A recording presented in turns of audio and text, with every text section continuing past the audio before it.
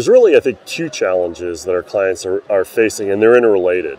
And the first challenge is one of forecast. So it's in our industry, because of the lead times for biologics manufacturing, you're oftentimes asked to think about how much product you're going to need well in advance. So 9, 12 months in advance. And so that length of time creates a situation where you're forecasting way into the future, and it makes the variability all that much more. So forecast accuracy is something that's really pressing. And then to compound that, I would say the second challenge is the availability of capacity. So because capacity is constrained in biologics manufacturing, that means that people are making decisions in terms of locking up capacity, oftentimes before they have everything sorted, sometimes even the process well understood.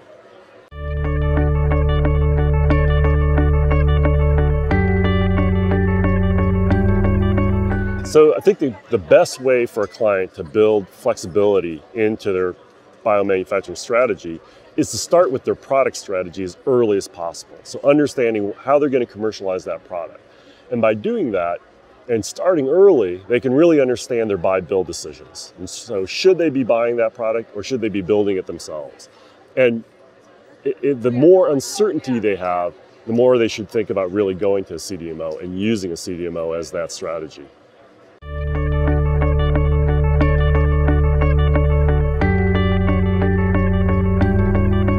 So customers' challenges are oftentimes driven by their inability to forecast accurately as far ahead as they need to.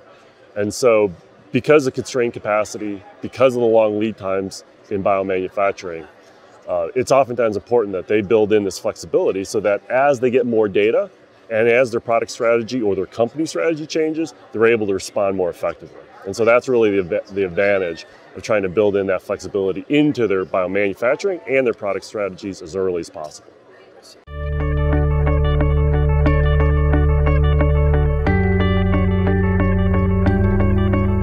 So every client, when they're thinking about their biomanufacturing strategy, really needs to focus first on their product strategy.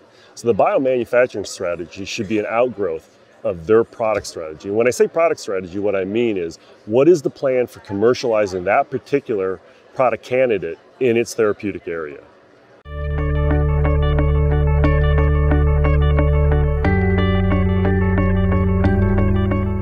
I think the number one thing that sometimes surprises clients when they first start looking at their biomanufacturing strategies and they start engaging with the CDMO environment is how constrained capacity is. So oftentimes they're surprised by the amount of lead time that they need to be securing capacity.